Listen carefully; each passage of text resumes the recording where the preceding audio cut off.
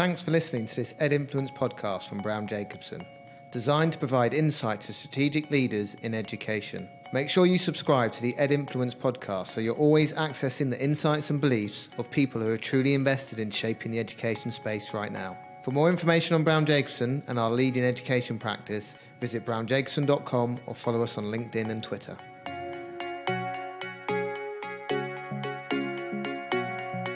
So, welcome to the latest edition of the Ed Influence podcast series. My name is Mark Blois. I'm the Head of Education at Brown Jacobson, and I'm really delighted to be here today with Sir Steve Lancashire, the CEO of the REAch2 Academy Trust. Welcome, Steve. Thank you. So I'm really pleased you're here, Steve. Very, very interested to have a chat with you about the REAch2 Academy Trust, a very well-known trust, system leader trust, in fact, within the education sector. And I think with around 60 primary academies now within the trust, and the largest primary-only MAT within the country. What I'd like to do, really, if I may, Steve, is just go back into the annals of time and back to, I think, 2012 when the trust was originally founded, and begin the story there. So I think I'm right in saying you were a executive head teacher at Hillyfield Primary in Waltham Forest, and that's where it all began. But how did the idea begin for REAch2 as it is today? Yeah, so it did start. My background is as a head teacher of 20 years, and was head teacher of Hillyfield, which is in East London, Waltham Forest. And that was a school that had got lots and lots of challenges, served a very, very deprived community, which is all the schools where I've been a leader have been the same, and was in special measures when I started there. It was my third headship. And we had a very, very quick journey from special measures to outstanding in 3 years. And I developed there a school improvement model that I felt was really effective in not only obviously developing the quality of the education within the school, but also meeting the needs of quite a challenging and diverse community. At that time, I became a national leader of education, and the school became a national support school. And we started a whole load of school improvement work outside of our own school. So that was not only within the local authority, Waltham Forest itself, but through the National College, started to work all over the country. And that gave me a real appetite for school-to-school support, for collaboration between the schools. And it coincided, of course, with a change in the sector where schools could become academies, could become independent from local authority control. And Hillyfield was one of the very first primary academies in the country to convert. Right. On the basis of that, the DFE came knocking on the door and said, you've got a really good track record in working with schools, supporting schools. How about becoming an academy sponsor? Okay. And because it very much fitted with what we've been doing for the last 2 or 3 years, decided that it was a good thing. We wanted to do more of it. And I started to think about what a primary-only multi-academy trust might look like. Right. And so it was always originally it was always seen that it was going to be a primary-only trust. Absolutely. Primary is my background, it's my passion, it's my expertise. And whilst we work very hard at transition and relationships with secondary schools, I knew that the DNA for us is in primary education, and that's what we're passionate about. So really, from the very, very start, always very clear that we're going to be a primary-only MAT. Okay, that's interesting. And I think you've talked there about the school improvement work that you were doing at Hillyfield Primary, and I think I'm right in understanding that the approach that REAch2 takes to school improvement is based on the national support school model. Is that right? Absolutely, yeah. There are certain key characteristics, of a national support school, and it's really focusing on those things, based largely on school improvement through collaboration, through finding the expertise that exists within schools and releasing the capacity, the potential, and really working very, very closely between perhaps stronger and weaker schools for a time, and really capitalising on the capacity and expertise that exists between schools.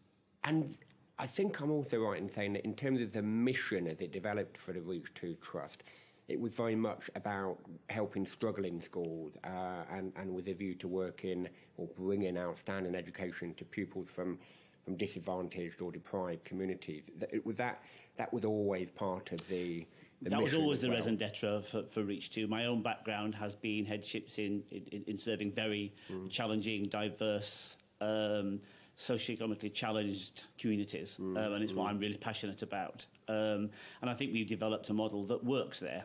And I think we're probably quite unique as a large multi-academy trust in that all of our academies are in socially deprived areas.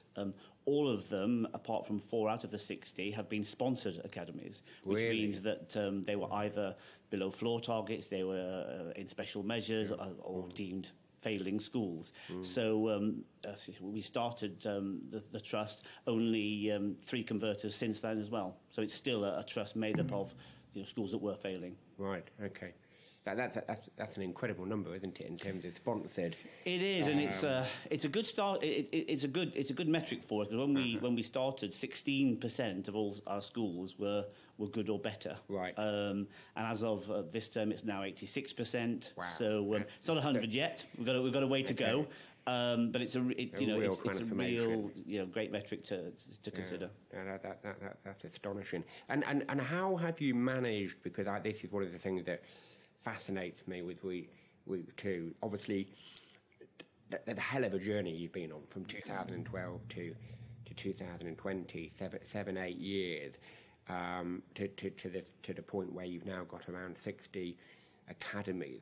How have you gone about managing growth? Because I know that you have tried to do that with care and responsibility, and make sure that the capacity within the trust to deliver for those schools that you were sponsoring was always there. But that's a lot easier to say than it is to do. Sure is. How have you managed to on that journey to make sure that you had the capacity in the organisation to keep on improving those children's lives that you were taking responsibility for? I mean, I think at the very start we got some things right, okay, which really helped us to consider growth. So first and foremost, I knew that we wanted to be a national trust. Okay. Some people have ambitions, to form a local MAT that serves local communities.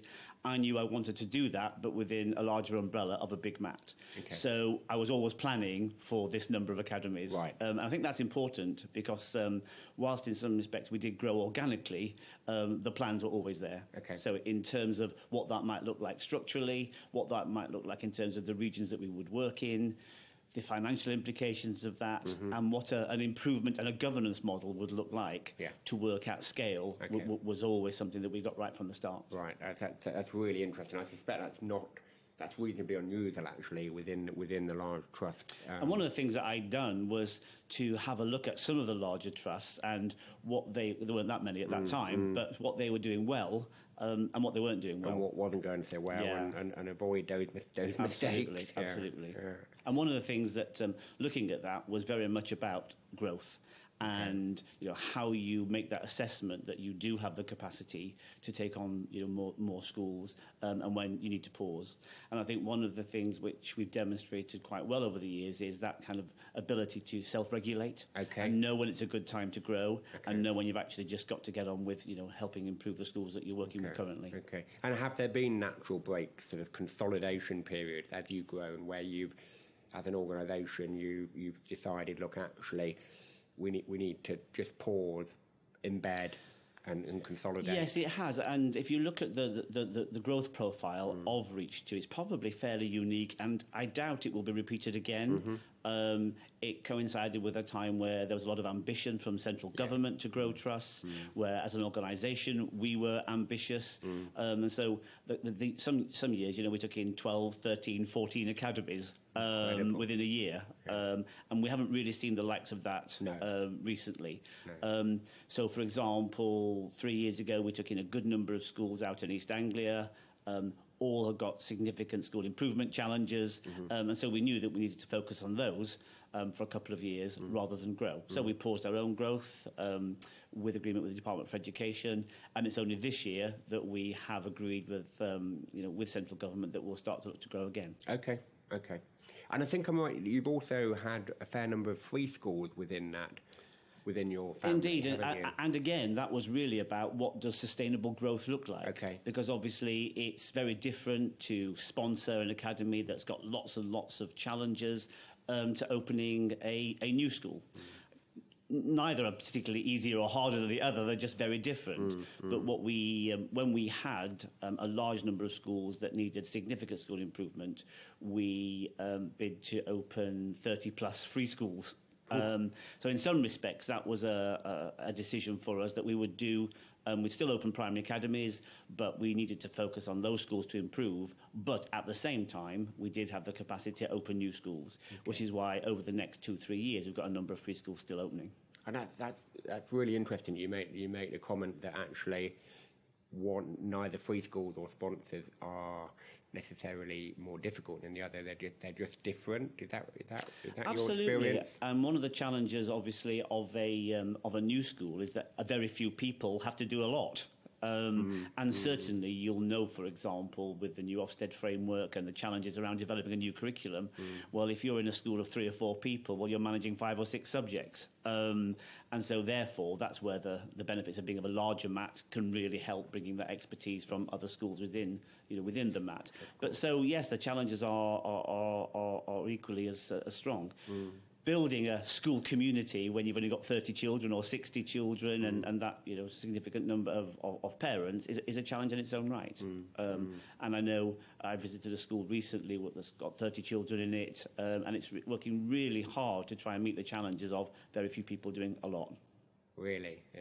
And tell me about the Touchstones and the Cornerstones, something that's very, I think, unique to the REAch2 family. I did a bit of preparatory reading on this, and as I understand it, and I hope I've got this right, Steve, the Touchstone is about, the Cornerstone is about those things that are absolutely at the core foundation of the trust, whereas your Touchstones are a set of 7 principles that are, as I understood it, very much about the culture you want to see in your individual academies. Is that a fair analysis? It is.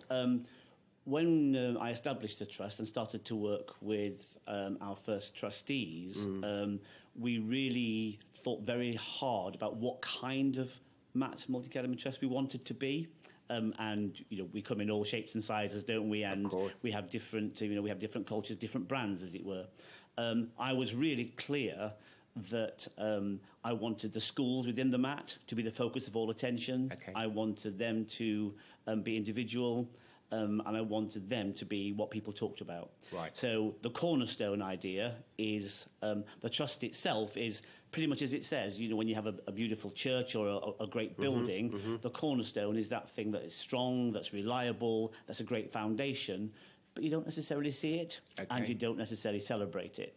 And for me, that was very much about, I want REAch2 to be that cornerstone, which is why we are not a highly branded trust, that we are probably have more autonomy than quite a lot of multi-academy trusts, our schools do, and that we don't really promote ourselves as a trust, we promote our schools. And that's really fascinating, because I think the temptation for a large multi-academy trust to actually almost do the opposite, to make that cornerstone almost dominant in terms of branding, in terms of the scheme of delegation and the way that autonomy is dealt with within the trust.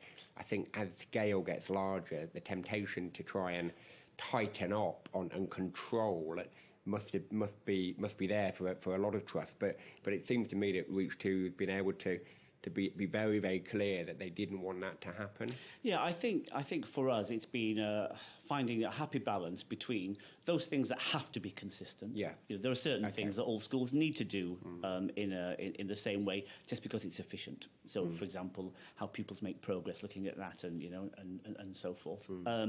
But actually, if you think about some of our schools out in East Anglia, they serve very, very different communities to our schools in Croydon or to our schools in Brighton or our schools into... So I don't want them all to be the same, and they need to be different to serve different communities. And so, therefore, we have battled very hard with central government, to make sure that we find that balance between consistency and individuality. And I think we're just about there. You're just about getting it.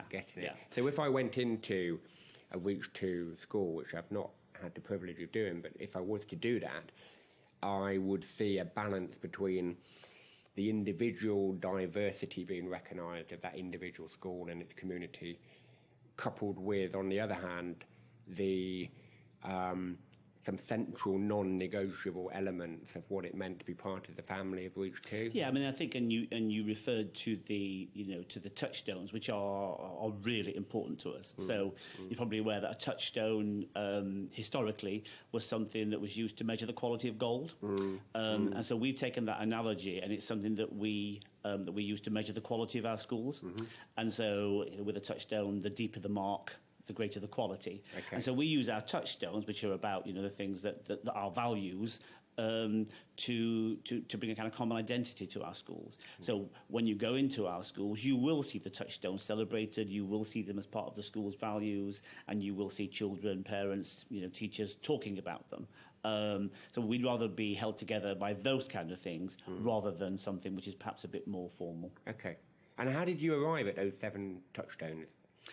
Well, I mean, a lot of it was about my values as a leader, as a head teacher, and things that are, that we that are symptomatic of and important to the communities that we work. So, inclusion is a massive one for us, enjoyment is a massive one for us, leadership. So all the things that over the years as an educationalist have really come to resonate with me were the starting points for them.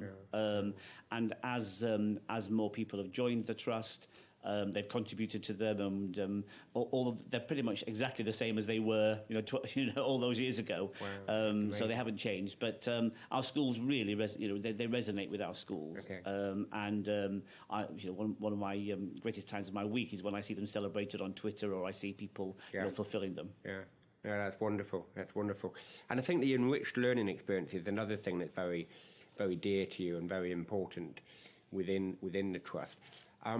Tell me about Try 5. It sounds which is now 11 for 11. Oh, is it? Yes, oh, goodness me! Right, yes. Okay, right. So we one of the challenges for our communities is that our children don't always have the kind of experiences that we would want everyone to have access to, and so we think it's our responsibility as a trust to provide those opportunities, and we wanted a way again which we could unite our schools. Towards the end of making sure that everyone gets the enrichment and the excitement and enjoyment in their learning that they should have. So we came up with this idea called 11 before 11, which is 11 unique experiences you will have before you're 11 years old in a REAch2 school. Okay. And so they are, a bit like the touchstones, they're consistent across the whole of our schools. And if I share a couple of them, it'll give you a flavour of what we're trying to achieve. Great. So one of them, for example, is I will cook a meal for my family with food I've grown myself. Okay. So if you think about the impact of that or the implications for that on a school curriculum, etc., and what actually children are learning to do, to celebrate, to enjoy, that's really important to us. Another one is that I will perform in a big national venue. Okay. I will visit a foreign country before I leave school. So all things which we can't guarantee that all our children will have access to for various reasons, and we make sure they do as a trust. Try 5 was us trying to establish that at scale. So rather than jump straight to 11, we tried the first 5, but we did that successfully. And only last week at our head teachers conference, we were celebrating the fact that 100% of our children now are accessing these 11 before 11. That's an which is incredible quite an achievement. Yeah, and presumably that requires an enormous amount of collaboration with organisations who can help you fulfil that. Completely, and that's that's one of the added value that a MAT can bring. So. Not all of our children go to France, some go to other countries, but we've been able to work with organisations in France and say, right, our kids from Croydon and Lowestoft need to come to your chateau in Paris. How about it? Yeah. Brilliant. So and what we found is that people are hugely willing to help you, will really try to make it happen because it's touched something in them that realises this is a good thing to be doing for children. Yeah, that's incredibly special. Can we talk a bit about the governance structure? Because it seems to me that absolutely no way REAch2 could have been the enormous success it has been without its governance being of a high quality as well. And I know that governance is something that from a very early stage you were very passionate about. So we talked earlier about the growth strategy, and that's obviously part of governance. But I'm more interested in actually the adaptations you've made along the journey to make sure the governance remains fit for purpose and effective. Because you've now reached a stage, haven't you, where you've got trust board, and probably the first question to ask is how you have gone about creating a high-quality trust board, because it's quite a large trust board, isn't it? About 14 trustees, yeah. I think. Yes. And some very high-caliber individuals around that table. Has that been challenging to get that group of people together, or to keep that group of people together over the time? Yeah, I mean, interestingly, one of the very first things we did was to actually get the members right. Okay, because interesting. Often people don't focus on members and focus very heavily on the trust board. But for me as a head teacher who knew a lot about school governance but not really a lot about governance of charities or large organisations, I did a lot of research around what effective governance looks like. And we very much see the members as guardians of our constitution. So actually we have got people who are members who were there from day one. And so when we established what the purpose of the trust, the mission, the vision for the trust is, the same people are still making sure that our trust board and myself are delivering on that. So first and foremost, we got the members right. Right. But yes, indeed, I mean, managing a 1 school or a 3 school MAT compared to managing a 60 school MAT is very different. And if you think about the numbers from when REAch2 was very small to when it is now, when it was the first school where I was head teacher, we're talking about a governing body, we're talking about 100 staff, 800 children. And a school budget of about 3 million. Well, now we're talking about 20-odd thousand children, we're talking about a £100 million organisation and 3,000 employees.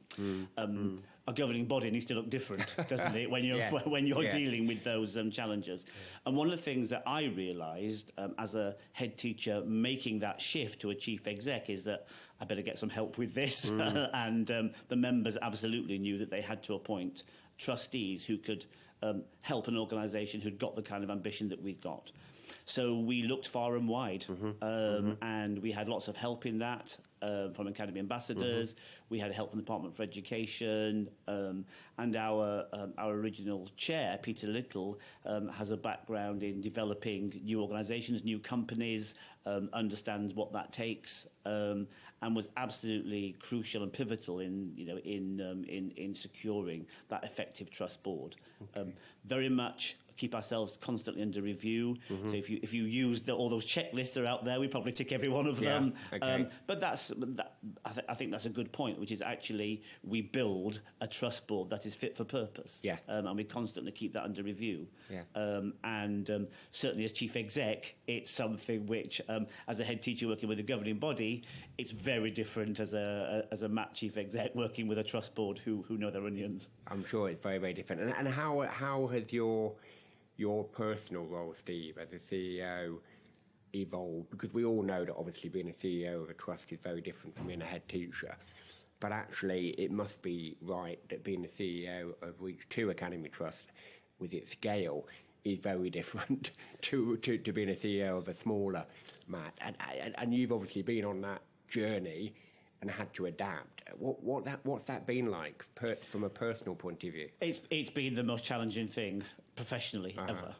And there are times where I literally looked at myself in the mirror and said, what are you doing? You're a teacher at heart, you're a head teacher, what are you doing with this big charity, big organisation? But it really was about understanding that you need to make that shift. And I think where we've seen some multi-academy trusts perhaps struggle a bit or perhaps not be as effective as we want them to be, I think it's where sometimes the leader of the organisation has a school background and not realised that actually it's not the same as being an executive head teacher. It's not the same as being a head teacher. It's a completely different job. And I realised that quite early. Through the guidance of the chair of our board, so set about skilling myself up. Okay. The best thing I ever did was to get a professional coach from outside education. Right. Someone who runs a very, very large national corporation, and I basically was a sponge for everything around. So what does growth look like in a big organisation? What does financial management look like in an organisation? So it's very much been about understanding this is a different job. Being up for the challenge, because it is a challenge, Sure. because I'm an educationalist at heart still, but up for the challenge for learning new skills. Yeah. So now I know a lot more about governance, about finance, about other things than I ever did. Yeah, but still enjoy it, I hope. Absolutely love it. Absolutely love it. Brilliant. Okay, so going back to the governance structure, so you've got the trust board, and we talked a bit about how you built that capacity around the trust board table. But one of the really interesting and I think reasonably unique aspects of REAch2's governance is your regional board model, which is changing this year. Okay, that's interesting. Yeah. So they, as I understand it, they were, I'm assuming, created because of the scale of the organisation, and it became, I assume, quite challenging for the trust board to effectively operate in a sensible dynamic with so many local governing bodies. So you've got an intervening layer of governance. Yeah. But how has that worked, the creation? Because one of the things that struck me is, and I know you're very careful to avoid this, but where you are introducing additional layers into governance, you've got to be very careful about duplication. Yeah. And I know one of the mantras of REAch2 governance is no duplication of governance. Absolutely. But also recruitment, because you've got to recruit not only your members, your trust board, your LGB governors, but you've also got to populate the people around those regional boards. So I'm just interested in how the idea came about in the first place and how you've gone about implementing it. It really came about as we developed a clear understanding of what we wanted governance to achieve. Okay. And quickly realised that the trust board obviously could have sufficient oversight, scrutiny, challenge and support of a certain number of schools, a certain number of governing bodies, but there was a limit to do that effectively. We are a trust that's absolutely passionate about governance, and one of the very few national MATs that still has local governing bodies at every school, and that's really important to us.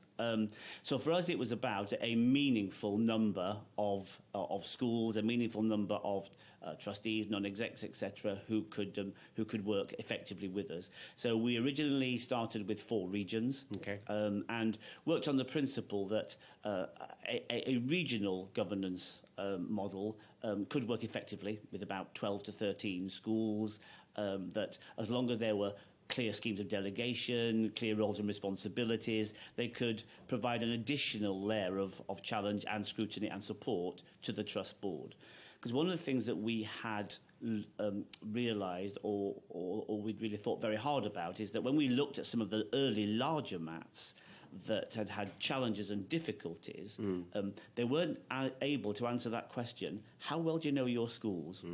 And for us, this regional governance level was about a manageable number of schools that people who are taking part in our governance can get to know well. And that really has worked for us. On that principle, we've moved this year away from 4 regions to 10 clusters. And so now we're going to have 10 cluster boards rather than 4 regional boards, which is even more governors and non-execs to populate. But again, it's about that, what's a meaningful number? And what we're finding with our regional boards was that as we were getting to 18, 19, 20 schools in a region, then it wasn't as effective as we would like it to be. And so we made that move now to 10 cluster boards. And do the cluster boards operate on the same principle as the regional board? Exactly the same principle. And we're now going through a whole process of recruiting to these cluster boards. And it is a challenge, as we know, finding volunteers who are skilled in the areas that you need them to be skilled, who can carry out that role voluntarily, is a challenge. But what we have found is that our raison d'etre, the success of the trust, the values of the trust absolutely resonate with people. So we're finding that people are wanting to volunteer and be a part of our governance structure, and we're very grateful for that. And how do you, because it strikes me that you want different types of people potentially at the different layers of governance, in terms of what they're interested in, what the contribution they want to make. So the contribution of a trustee would be very different to the contribution of a local governing body governor, Absolutely. but equally important in their own right.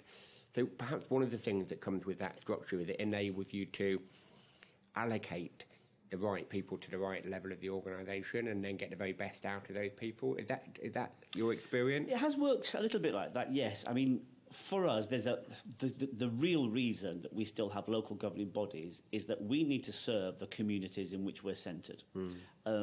And quite often big mats are challenged with that you're centralised. How do you know what's happening in your school communities?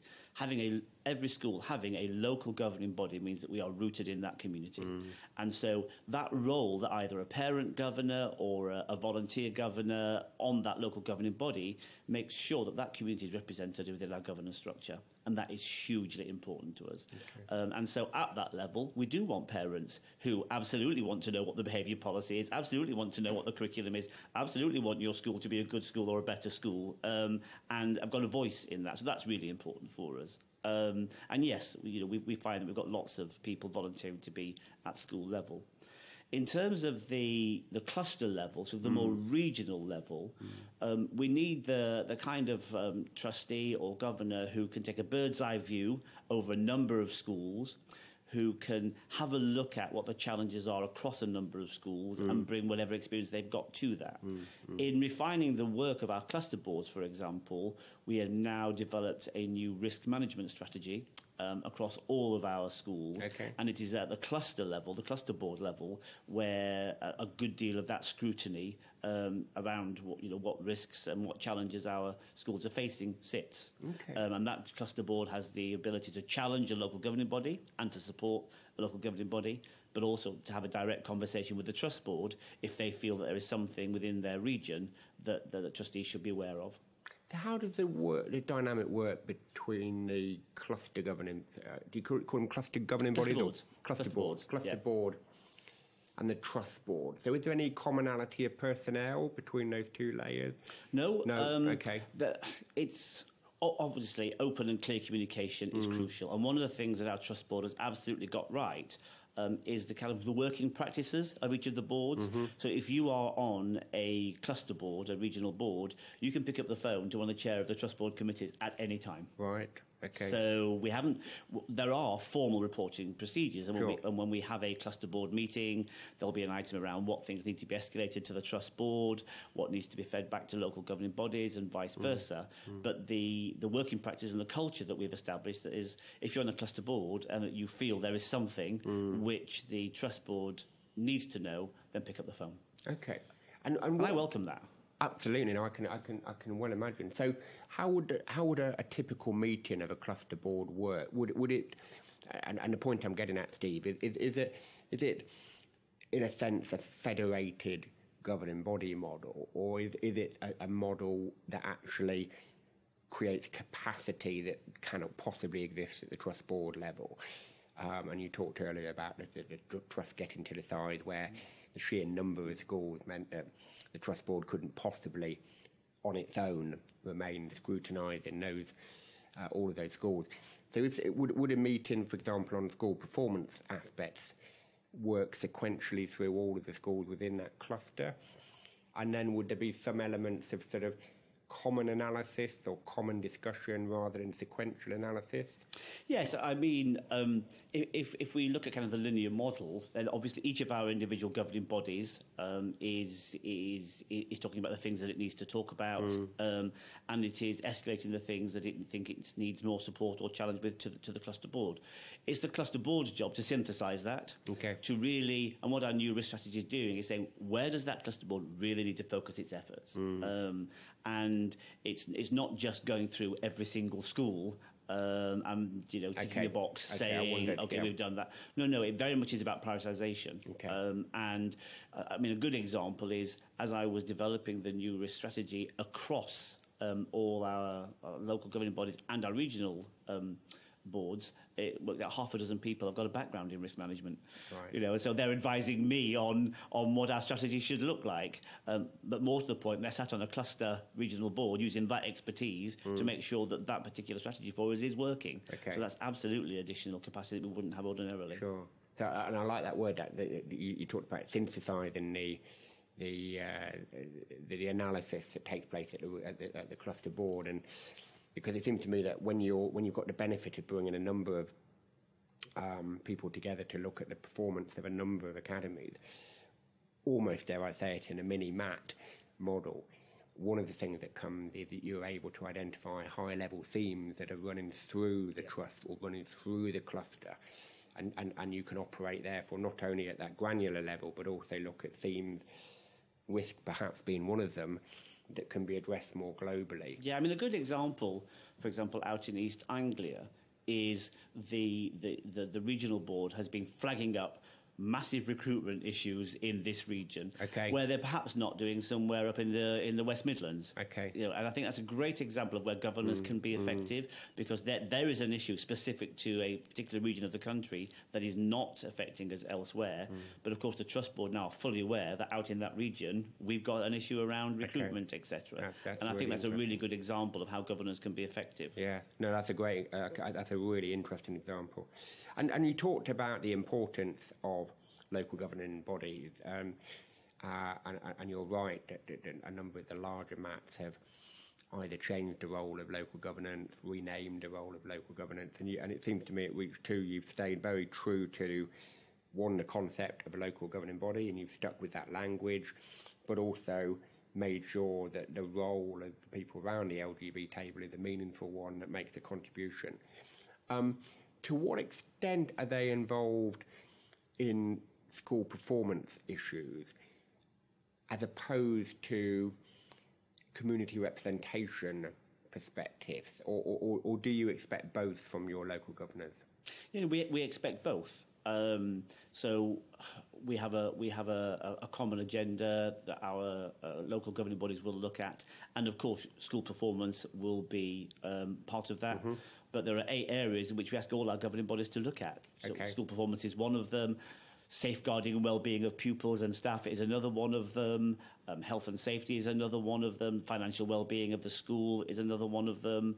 And also, you know, there are 8 of them. So it really is about, just as the Trust Board has got a broad set of skills that's needed, so is a local governing body. And what we're finding is that having the new risk strategy has brought a real focus to what our local governing bodies are talking about. So there are 8 areas that they're going to be talking about at each meeting. Some of them less than others. So we're not just going through the motions of, you know, if your safeguarding is strong and your well-being is good, then you don't need to spend as much time on that, but except to celebrate it. But actually, if you've got challenges around school performance, then let's spend our time talking about that. So spend your time proportionately. Absolutely. That's really, really fascinating. And probably the final thing I wanted to just touch on, Steve, if I may, is one of the, I think, really interesting things about REAch2 is the fact that you have actually created a sister trust down in the southwest, REAch South Academy Trust, which I think runs to around 12, 13 academies now. Yeah. So not as big as REAch2 yet, but nonetheless of a sizable capacity already. And where did the idea come from to well, not only to move into a region that REAch2 wasn't part of, but to create a sister trust that would bear the name REAch, that would presumably have some commonality of values and vision. And I guess, you know, when it seems to me you would have had quite a lot on your plate without taking on sister trusts as well. So what was the story behind that? Really about a considered decision that it wasn't right for REAch2 to go much further than we currently are, but that our ambition was equally as strong to help other parts of the country. And we've learned so much as a MAT. You know, one of those MATs that's come from 1 school to 60, and everything that we've learned in that.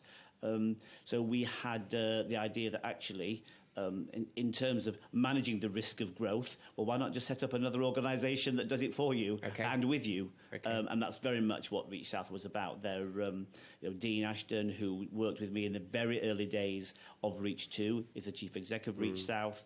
We've got some common members Right. And because I'm a member, for example, of You're REAch a member, South. right, Yes. okay. So that common DNA, that what's the vision, the values, the protection of the Constitution is there, but just in a different way. Okay. And what REAch South have been able to do is to take what we've learned about governance, take what we've learned about school improvement, managing growth, and use it there.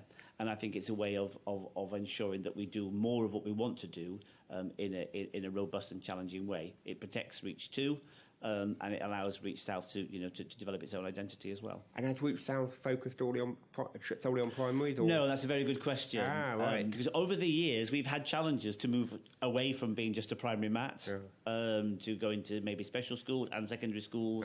And we have, and we will continue to resist that that temptation. But actually, REAch South does do secondary schools, it does primary schools, and it's got a very good special school as well. Okay. And so it was a way of broadening what we do, but with a different organisation. Okay, that's absolutely fascinating. They're all told 73 odd academies that benefiting from the original vision that you developed all the way back in 2012. Steve, that's been absolutely great. Thank you so much for your time and for sharing your story and the insights that you've learned along the way with REAch2. That's really, really interesting. Thank you. You're very welcome.